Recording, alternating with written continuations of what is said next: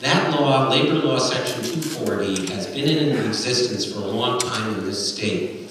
What it's designed to do is when workers are working at elevated heights, it's designed to make sure that the employer takes all the necessary precautions in order to assure that those workers' safety has been protected. If they don't do so, they're responsible. The law has been effective in protecting workers' safeties in the workplace, and I support it.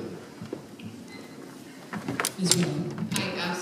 I would absolutely like to see a repeal of the Scaffold Law.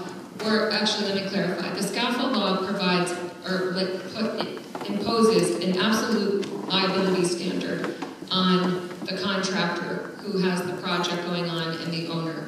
So if someone falls off of a scaffold and it's due to their own negligence, the builder and the contractor and the owner are absolutely liable. They have no defense, no mitigating defenses. No matter what they are, it doesn't matter. They're absolutely liable. And this really dissuades people from coming to New York and building.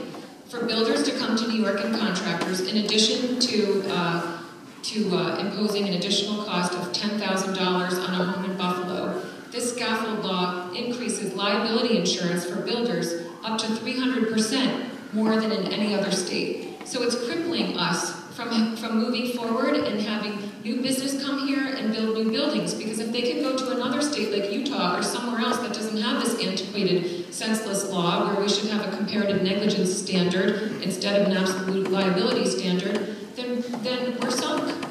Our kids aren't coming back here. Next question.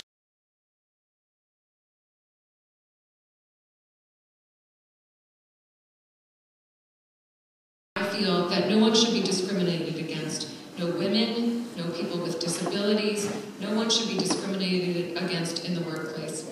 And we have had anti-discrimination laws in effect since 1963, and I would like to see them enforced. For instance, we should have them enforced by the Attorney General's office. There's the Division of Human Rights, and when these rights are violated, then you should have your day in court and pursue them legally. Mr. Steck?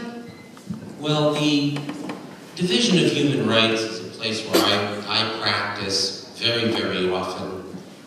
Individuals can bring their complaints to the division without an attorney, and the division will handle it for them, or they can use private counsel. One of the weaknesses in the New York laws compared to the federal law is under the federal law, it has the concept of the private attorney general. In other words, that if you hire an attorney and that attorney wins your case, the employer has to pay your attorney's fees. That is a major support for this type of these type of cases, which doesn't exist under New York state law. So at this point, the federal law is far more progressive on the issue of fighting discrimination on race, age, sex, or disability than the New York law, and I'd like to see our law much more like the federal law. And also, New York state law doesn't have the same interpretation of reasonable accommodation for the disabled as the federal law.